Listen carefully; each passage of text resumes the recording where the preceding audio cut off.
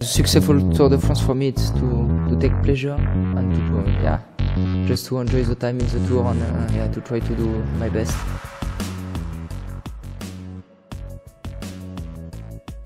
For me, it was a dream to do the tour, because since I'm a kid, I'm looking on the televisions, and last year it was a big dream, and I was enthusiastic to do the tour. And I saw how was hard the tour, to ride 3 weeks with the public, with a really high level. Then this year I prepared myself the same like last year. I do my best, but I have better feeling already now, and I hope my shape is not coming too soon, then just wait the right moment for the tour.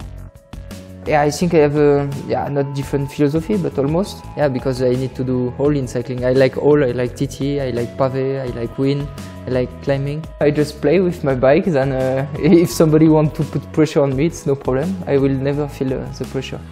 Never, never.